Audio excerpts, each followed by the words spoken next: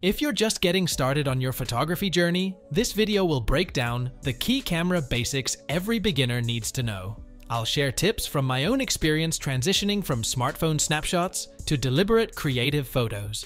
From gear and settings to composition and practice, let's dive into the essential foundations together.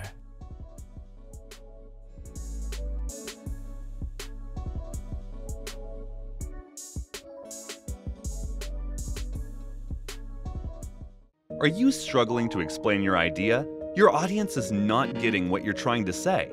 An animated explainer video is a perfect solution for you. Explainer video simplifies any complex ideas through engaging animations, transitions, voiceovers, and meaningful scripts, which all together create a fun experience for any viewer. And here comes 10 Studio, a team of skilled professionals dedicated to creating engaging explainer videos. With over thousands completed projects, we have the expertise to create explainer videos that break down your message and connect with your audience. Get in touch with 10 Studio today. When I first caught the photo bug, I made the rookie move of dropping tons of cash on a fancy DSLR and lenses. And while that gear is awesome, no denying that, I didn't yet have the know-how to fully utilize it. These days, I recommend beginners start simple. Even your smartphone or a cheap point-and-shoot can take killer shots while you build skills. Save the expensive equipment for when you've outgrown basic cameras and know what specific features you want. Focus on creativity first. However, one cheap accessory I do recommend picking up early is a lightweight travel tripod. Having a stable base for long exposures and night photography opened so many creative doors for me. My shaky hands and blurry low-light photos were instantly improved with this basic tool.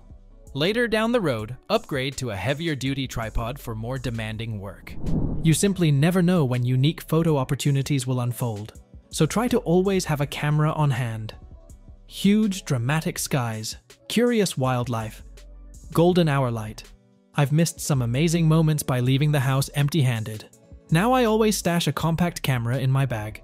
Quick smartphone snaps work too for spontaneous inspiration.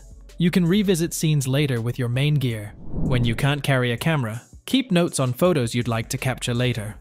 I jot quick descriptions in my phone. Captivating light fixtures, lush gardens, foggy dawn landscape. Revisiting places under desired conditions has led to some very satisfying shots. Specifics like time of day, weather, and season all make a difference. Don't overlook everyday objects and familiar spaces as photographic subjects. Beautiful images exist all around you if you know how to spot them.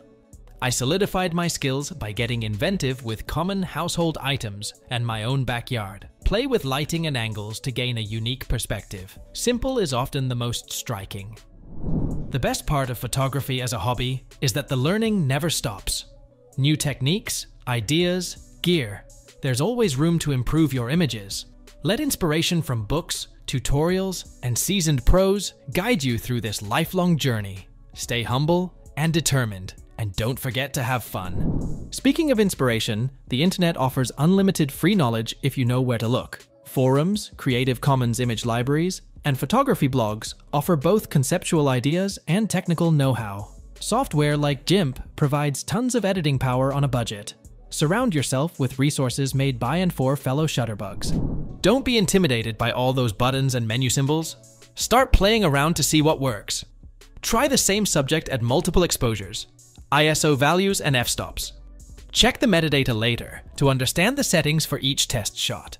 Pushing boundaries gradually will develop both technical skills and personal style. Don't be afraid to fail on the road to success. The key settings that directly impact image outcomes are ISO, shutter speed, and aperture. Getting these fundamentals down is critical, so let's quickly unpack what they mean. First up is ISO, which controls how sensitive your camera's sensor is to light. Higher ISO values add software sensitivity to let you shoot in darker situations. But beware, as excessively high ISOs introduce ugly noise and grain. For bright scenes, use a lower ISO of 100, 400. Night owls can pump it to 800, 3200. Just watch out for speckles. Next is shutter speed, controlling how long the sensor is exposed during each shot. Slow shutter speeds enable long exposure tricks, while fast speeds freeze action. But a shaky hand can blur slow shots. while fast shots darken scenes. I suggest 1/60 the ASEC for static scenes, and 1/250 for motion as starting points. Finally, aperture size through f-stops dictates how much total light reaches the sensor by opening or closing the lens. Wider apertures at low f-numbers give dreamy blurred backgrounds. Narrow apertures provide crisp focus across images. Straddle ~f/8 initially for good middle ground. Master just these 3 pillars first: ISO, shutter speed, aperture, adjusting between shots.